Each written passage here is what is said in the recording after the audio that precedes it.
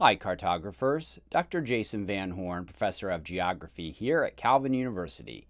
In today's episode, I'd like to show you how we're going to make a transition from ArcGIS and ArcMap to ArcGIS Pro. As always, thanks for your likes and subscription to this channel of all things GIS. So let's jump in together now. Okay, so we've launched ArcGIS Pro for the first time. You can see a couple of things going on here. We've got a navigation controls on the left. We'll look at the settings in a minute. We have where we're going to propose or start a new project. And then also you can log in, and many of you will need to log in to ArcGIS.com to access your licenses to do ArcGIS Pro. If you have a provisioning file already installed by CIT, or you have installed that yourself, then you'll be able to work offline and you won't need to necessarily log in to ArcGIS.com here to get your license to use ArcGIS Pro. So over here on settings, let's start there.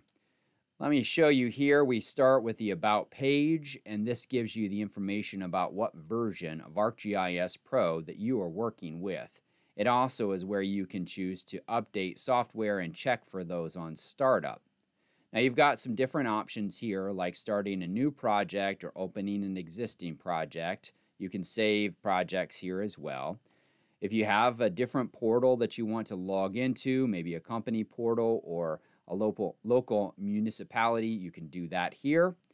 In terms of licensing and applying different licenses, you can do that here by adding in the licenses if they're not already installed for ArcGIS Pro. And then in terms of options, these are the global options that are available to you here in the settings to adjust all kinds of things globally within the ArcGIS Pro environment. You may or may not want to adjust any of these. You can see here I'm working in the dark theme, and that's right here under the General tab and Application theme. I've changed it from light to dark. And when you do this, you'll have to restart ArcGIS Pro. So when you restart ArcGIS Pro, you'll be here on the landing page to start a new project. Now, ArcMap or ArcGIS used MXD files as their project files to guide and direct everything that you have and when you save. ArcGIS Pro does not use MXD files, but you can bring them in, and I can show you that in another video. They use APRX files, which is your project file. Let me show you how that works. When you start a new project, you can choose any one of these four options here or starting without a template. So if we choose map, which is most common, then we'll launch into a map environment. If we do catalog, we'll launch here into a cataloged environment. Global scene and local scene are the 3D versions inside of ArcGIS Pro to do 3D work.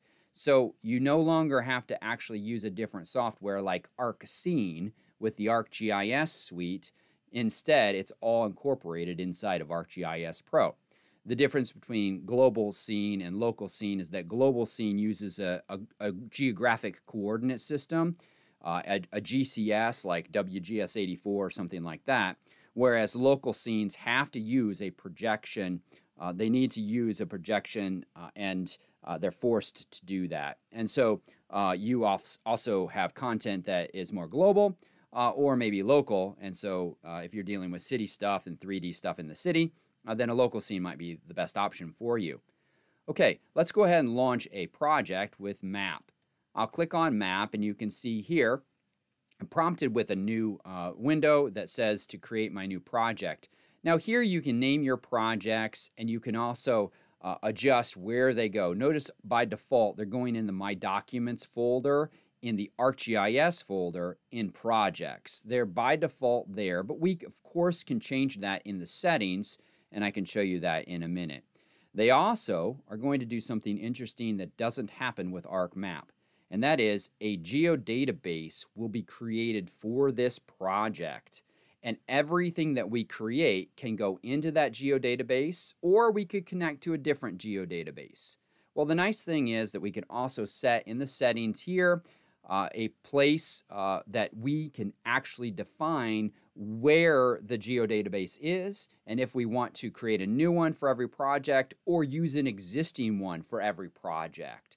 And that's very powerful for us. So let's go ahead and just create this new project. We'll just call this a new project 1. And we'll create it in the default location here in my documents. I will click OK. And now a new project is created. It's an empty project. And here you can see the ArcGIS Pro environment is very, very similar to what you experience in ArcMap, where you have some controls on the top. You have a contents pane instead of a table of contents. You just have a contents pane. And you've got some panes over here on the right so that we can actually bring in different aspects to ArcGIS Pro and do different things. Notice the big difference right away. Something is in the data frame. So here it's called map. And so here's map, and this is a tab, and we can build lots of them across all the way to the top here. And it has a default a base map. Now we can define the base map that we use. Here we're just using the World Topographic and World Hillshade base map, but we can change that in the settings too, and I'll show you that in a minute. All right, so here we have this map interface, and here we have all of our controls at the top. You can see I've added in Earth Cache with an extra add-in. So if you have add-ins, you can add in different things, and you can do that under Project and Add-in Manager. Notice that when I go here, I'm just in the same place that I was for settings. And so you can always get back to your settings by clicking on Project within any project. Now I want to show you another thing here as we go to Catalog. So if we go to View, we can see all of the things that are available, and so we'll just build the Catalog pane here. I'll pull it up. Here we have in the Catalog pane, we have these different folders. Here we can add in all kinds of things if we want to connect to databases or anything that we want to do related to custom toolboxes and styles that we want to bring in. Notice here under folders is the name of my project, new project, and the geodatabase is called the same thing that I named my project. Remember I named the project new project 1? Well, there's the geodatabase. It's called new project 1. It doesn't have anything in it, but it's created for the project.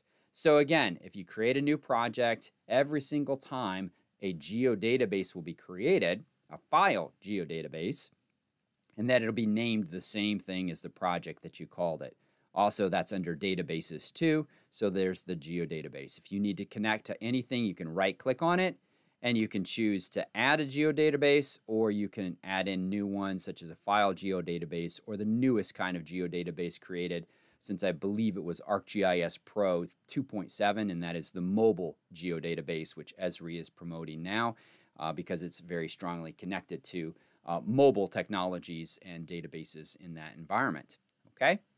So let's go back to the project settings, and then we'll finish up here in this first tutorial. Okay, here in the options, you can see under the General tab, we've got these different options here. At the start of ArcGIS Pro is where we can actually define what we want. If we want a new project available or a specific default project, if we're always working on the same project, to pop up.